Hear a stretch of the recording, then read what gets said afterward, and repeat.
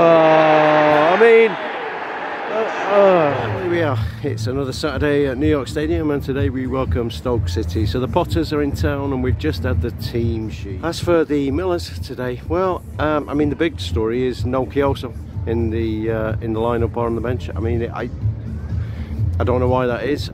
It worries me somewhat because I was hoping that we were going to get PK at least on the bench today. He's come back. He should be match fit, and his head should be in the right place to play if called upon. We've got a starting lineup which is much as you'd expect.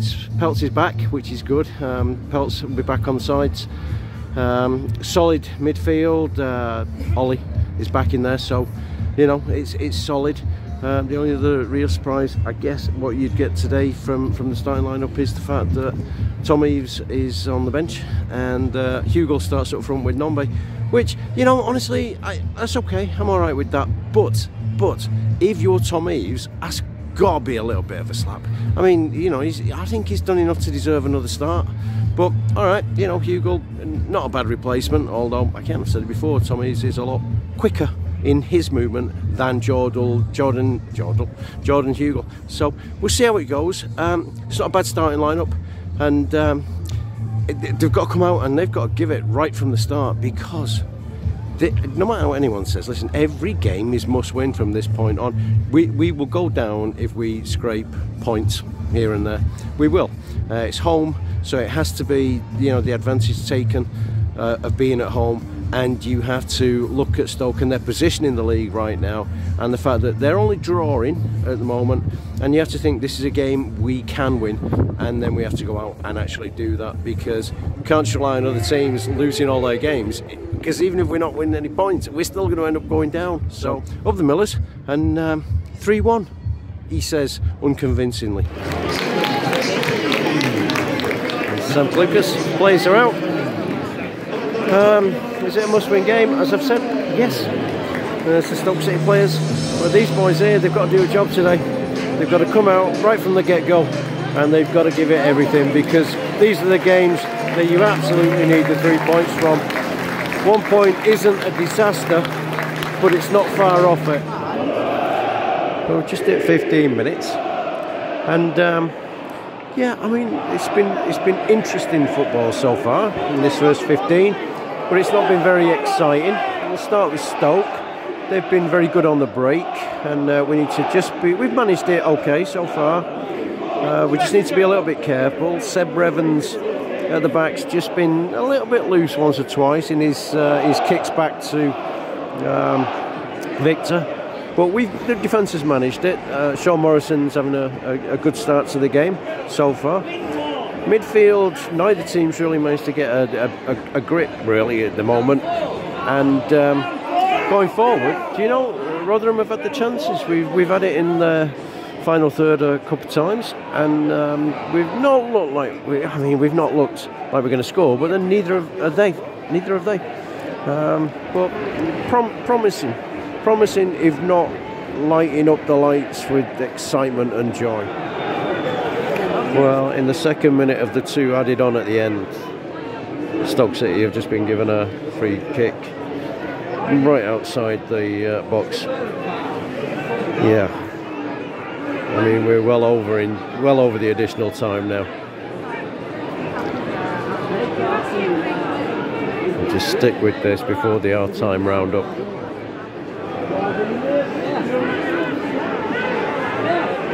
Come on, referee. Sort them out, Mr. Stroud. Let's get this done, blasted over, and I'll go off for a cup of tea.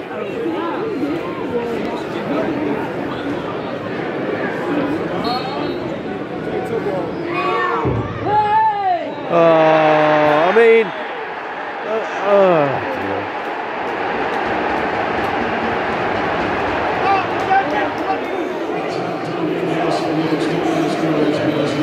And that's the half time. Right, well, I've just had my whinge with the fans 5 minutes as our time started. And I don't know, we're 1-0 down. It was the last kick of the game. It was a beautiful free kick, to be fair. And you knew it was coming. Because I'll say this right now, throughout the first 45, there's no question that Stoke City have posed the greater threats up front. We haven't done that. Let's start with the negatives. Cohen Bramwell is not having a good game. I don't know where his head is. I think he might still be maybe a bit worried about the little knock he got in midweek, and he hasn't quite got full mobility, perhaps. I don't know, but he's just very, very negative in his play at the moment. He's got space, he gets the ball, he can run, but he's not doing it. We've got to make chances in order to be able to score them. I know, right? It's pretty obvious when you think about it. We've not been able to do anything on the other side. You know, Peltz has not been bombing forward down the other wing. We've just not looked like being any kind of threat up front.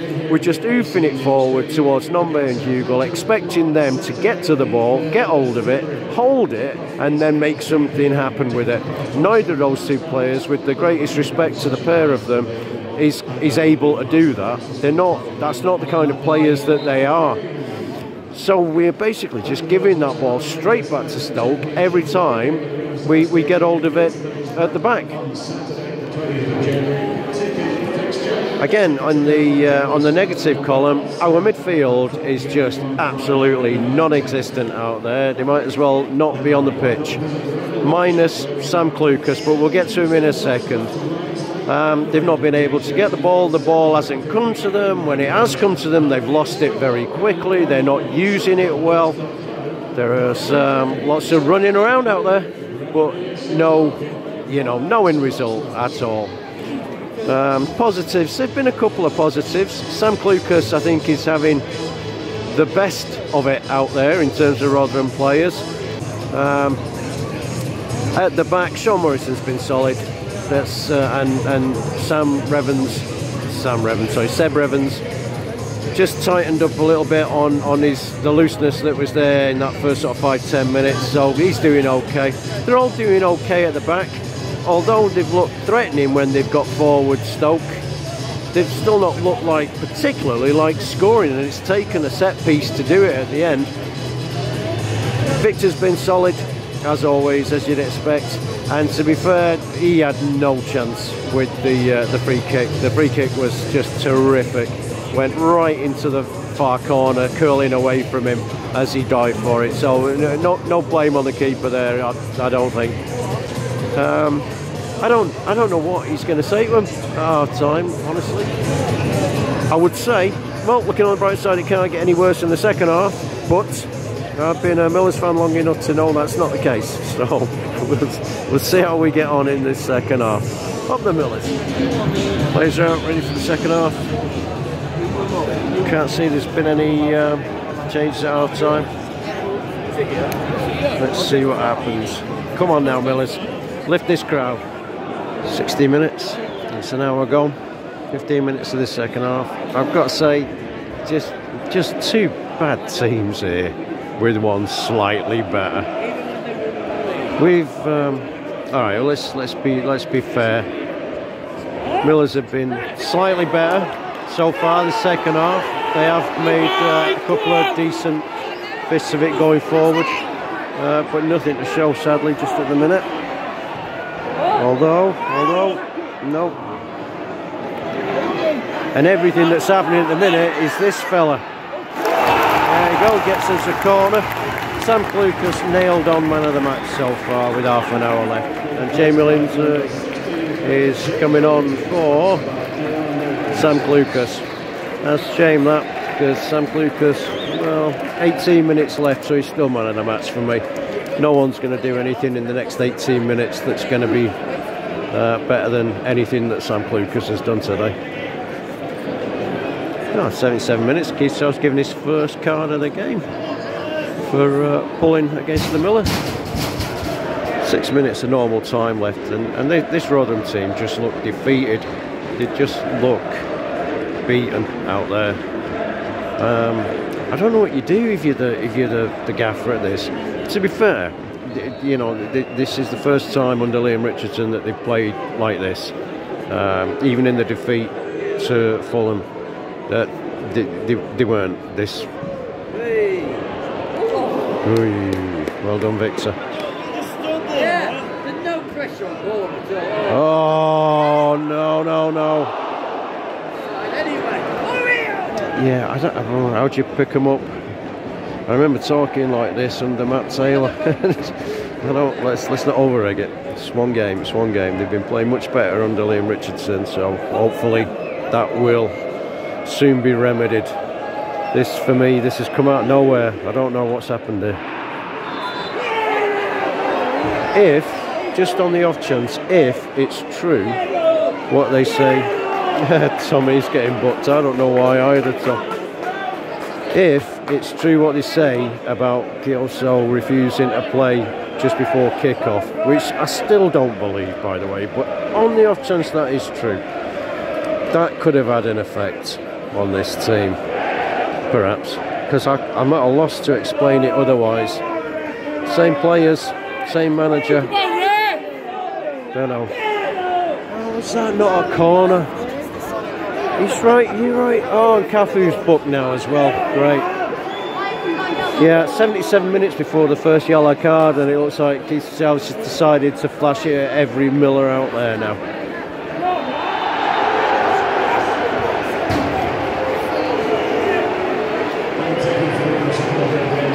That's it. It's finished 1-0. 1-0, it's finished. Don't really know what to say to that. I think I've said almost everything there in the actual game itself. I mean, that's just I think the fairest of Stoke fans will agree that theirs is not the best Stoke team at the moment. And we flattered them there because it's just two not very good teams playing not very well. And it was just an amazing free kick, and it was, to be fair, it was just a great free kick that at the end of the first half that's won it. We've looked like not scoring in a month of games like that. We offered nothing going forward really over the 90, and quite frankly, Stoke did.